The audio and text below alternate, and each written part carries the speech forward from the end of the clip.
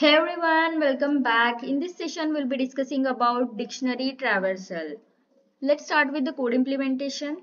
I have declared a dictionary as D, and for traversing, you can simply use for loop for key, comma, value in D dot items. Then you can print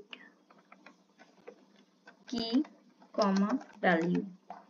Let me just run this one. You can see the output. You are getting all the keys, all the values. Now let's go for another method, which is again using for loop for I in D. Then you can print I comma D at I. So let's clear this one and run. You can see again all the key and values.